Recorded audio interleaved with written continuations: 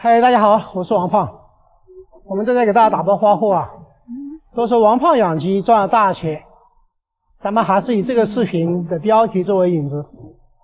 那先不管王胖有没有赚到钱啊，但是我们的发货量大家是看到了，大家都在搞养殖。为什么王胖的鸡从来没有担心过销路？今天咱们用一支视频的时间，然后跟大家来解释一下，希望大家有所收获。Heaven only knows where you are now.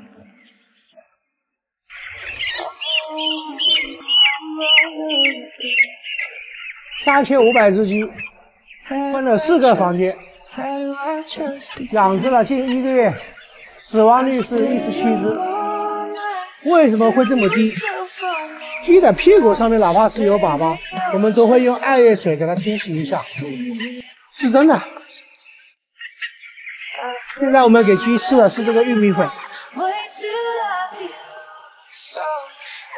只要这个天气不下雨了，我们会把所有的鸡全部都转移到山里面去。现在鸡非常活泼，不要认为这个密度过大啊。咱们接着往下看。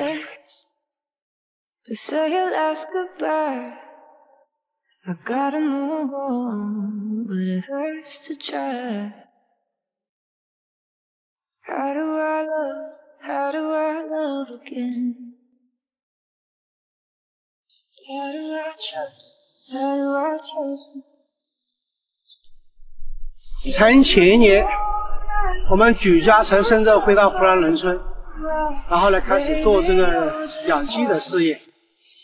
就注定了我本人自己要做这种与众不同的事业。去年的11月4号之后，咱们这个场地啊就没有再养过鸡了。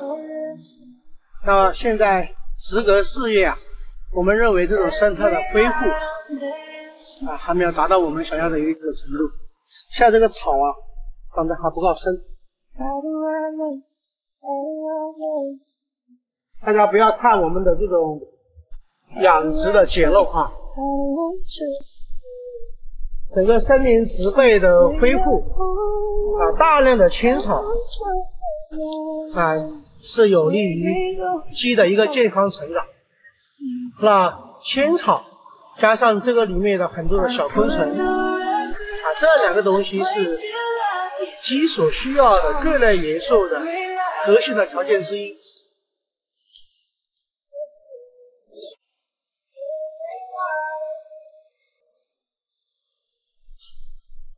这个水是生命源泉，就这口水啊，可以秒杀市面上所有的矿泉水。王胖自己家里面常年喝的都是这口水。我们所有的养鸡选址都必须要选择在有这样的山泉水的地方。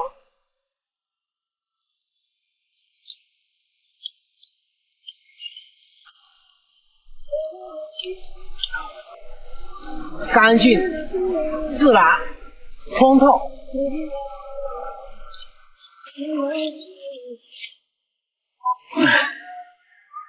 大家看到我们的生意非常好啊，但是你要看到我们的店铺常年在一种关闭的状态。我们从来不会拿别人的鸡上到我们自己的这个店铺上面来销售所以这个是养殖的核心的条件之3，千万不要把不行当成行，那样子反而会害了你自己。咱们这个鸡场里面有2000只鸡，大家可以看一下这些鸡有哪一只鸡是没有那个鸡屁股上面是没有毛的。因为现在呀不是主要的喂食时间，所以呢很多的鸡呀它是没有过来吃东西的。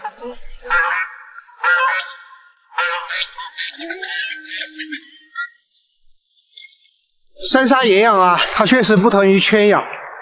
如果你们认可了我们这样的一种未来健康的养殖模式，我觉得是认可的一种高度。当大家还在怀疑、猜测、羡慕、嫉妒的时候，我们在如何提高这个鸡的野性与它的一个生理机能上我们已经验证了5年了。那我们真的不想去证明什么东西。中国这么大，就深圳市一天的这个鸡的用量都是16万只，那我们这里量又算得了什么呢？但是这个终有一天，食品的安全健康，食品的这个餐桌的安全健康是权衡我们的一个幸福家庭指数的核心的标准之一。那不管是谁今后超越了我们，我们都乐于看到。最后呢，就是我们要就是愿大家就是联合起来，然后做这样的中品质的健康农业。那给大家一句总结啊，有志之人心怀天下。好，就这样，谢谢大家。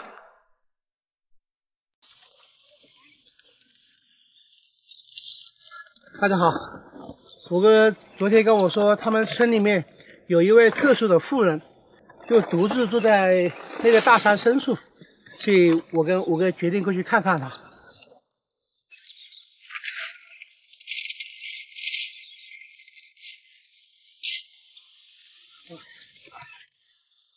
让我期待。好。米易的阳光非常充足，早上7点就已光芒四射。行走的路程有点远，我们把车开在山脚下开始步行，行程约3到4公里。到底是一个什么样的人，为何要让自己与世隔绝？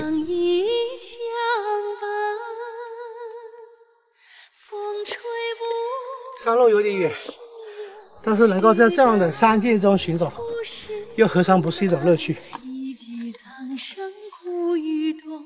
请见天下喜与乐，一条路千山万水，两颗心无怨无悔，风吹不走。哎呀，好久都没走过这个山路了，我都。就当是在锻炼身体。这个路难走啊，满头大汗。要小心啊！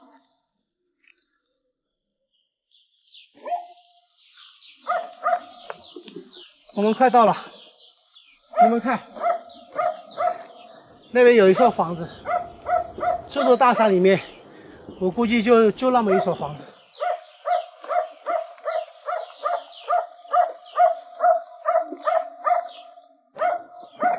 我把这个放这里吧，啊，顾哥，啊，对，先放这里。然后我们先上去。还有人吗？有，哦，刚好在这里。阿姨好。哎，好，你们是在这儿呢？我们是过来旅游的。你们来旅游的？对，旅游呢，我们路过这个位置，然后我们兄弟说，他说您家里面有一个情况，然后我们想过来拜访您一下。哦。没有恶意啊。嗯。对。那你们坐嘛，我们坐啊。我们能够参观一下您这个房子吗？能。可以参观一下啊。可以了嘛？哎，对，就是，你们可以过来看一下。这里是，它这个是完全是用泥土扒出来的，你看到没有？你看这个房子，用泥土扒出来的。然后它这个下面呢，为了猪，那个四川话叫啥子？叫猪儿是不是？对，为了几个猪儿。对，他为了几头猪。然后都在这里面。晚上是睡那里吗？晚上睡，睡里面。晚上睡里面啊？对，那里有一个小隔间，然后里面有张沙发。这边没有电的嘛？啊，没电，它这没电。那它这个房子，这全是真的太阳能的。光线有些暗啊，不过就能够看得清楚啊。这个电光线暗。这个可以看那个。对，这里有一些正房，然后这个里面有一间房子，这个房子里面比较黑，这里面比较黑，这个应该是他们的那个卧室。对，就我们经了他的同意，我们就看一下他这个房子的情况。对，阿姨，哎，你们在做嘛？哎，好好好，我们坐，走，我们坐，虎哥，哎，你也坐。啊，没事。走。这地方很舒服啊，哎，就是，对，空气也好。好适合养殖。哦，您多大了？我49了。啊，49。那我应该叫您大姐。49岁。好之类的。那您是靠什么生活？我没得啥子收入啊，我就在地和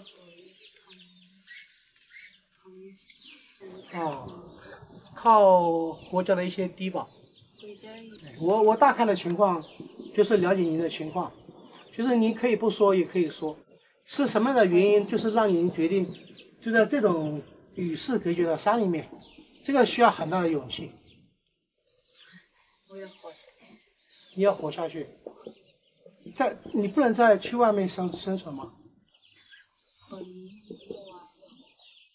那你有娃了要养。我娃娃也需要读书，需要这个。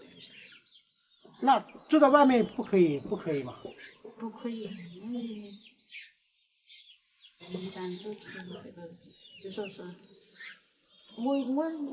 我底下没得一点土地，没得事情。哦。租房子别人不租我，因为我病得很重，今年病得很重，基本上就是走不起路，都1年半是瘫在床上。我大概了解到阿姨的情况。他们没有土地，所以他们住在山上，然后自己开荒。然后阿姨一个大姐啊，大姐呢就比较病重，就靠一些低保啊，还有朋友的一些资助，然后这么生存。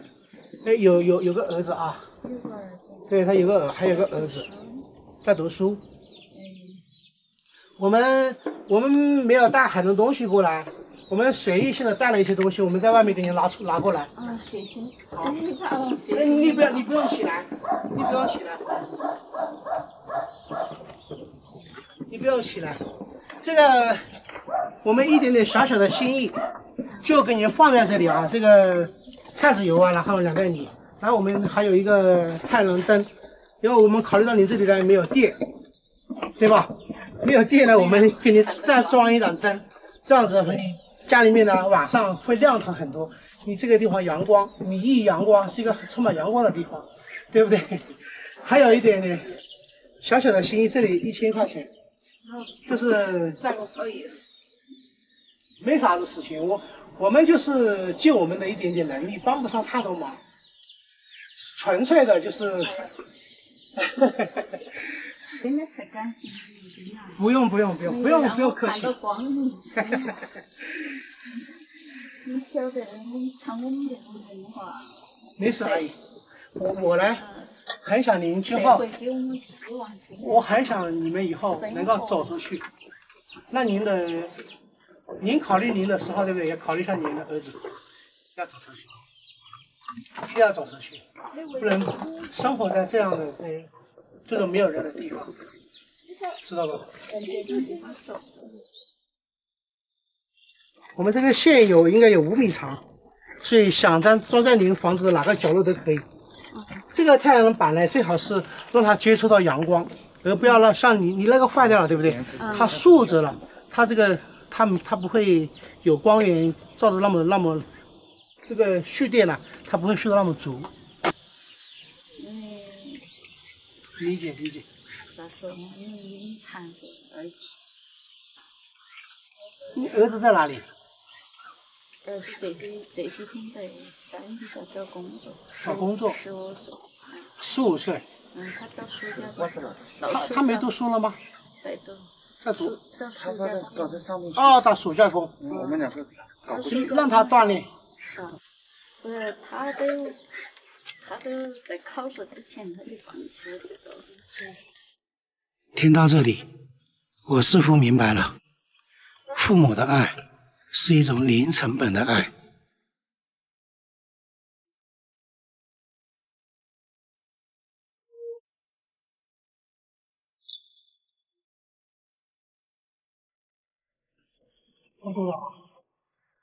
五个啊，差不多了。差不多了。哎，我把这个给你。好，等一下啊。丢下来了。丢下来了。对。现在去找个铁丝啊。哎，找个铁丝。我们刚才去找个铁丝。要绑起。虎哥小心呢。没事。哦，我这样的办法更好，我把这2个给它包回去。嗯。是不是？嗯。包在这里面。看一下。亮了，可以。对，照亮了满屋子。感谢五哥，就是带我们找见这种大山深处，尽点绵薄之力。愿这盏灯给这位大姐带来更多的方便，是吧？走了。好。这个就是点这个就好了，对，我们给你设置好了。好吧。好，谢谢。到了时间它会自动会亮。我们就找啊。你们在这儿吃饭都？不，我们吃点饭都，虽然说是没得啥子吃。没有，我们吃的很。我们去外面吃。我们就先去走了。我们走了。好。走了，你不用去了。哦，太干净，你不方便，你没有。走的。你们那个嘛？我们以后有时间再过来吃。我们下次如果再到四川来了，我们再过来看你。好吧。你们来了水都不喝。不起来，我们先走了。走。哎呀，我太要不得了。没事。太感谢你们了，嘎，太感谢你们了，谢谢。